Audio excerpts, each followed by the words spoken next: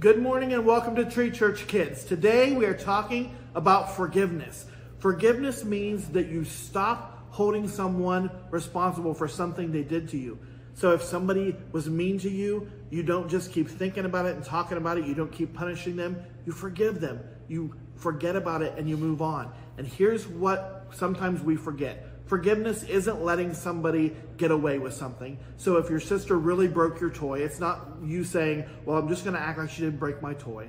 It means that you're going to forgive her. You're not going to be mad at her. And you're going to move on. And forgiveness is for you more than it is for your little sister. And this is how God wants us to understand that when we forgive, it is about us and Him. It is about us having a clear heart so that we're not being angry and we're not thinking about how to get back to somebody, so that we can have a day where when He wants to use us, we're ready, because we're not wrapped up in being mad at somebody. We're not wrapped up in our hurt feelings. And so forgiveness is very much for us. And here's what I know. It's very hard to do sometimes. I will be honest with you. I have things in my heart and in my mind that I have not forgiven people for. And so I worry about it a lot. I think about it a lot. I go over what they did to me in my mind, and I realize that's damaging. And so I'm praying constantly for God to show me and for God to help me to forgive, because I can't do it without Him.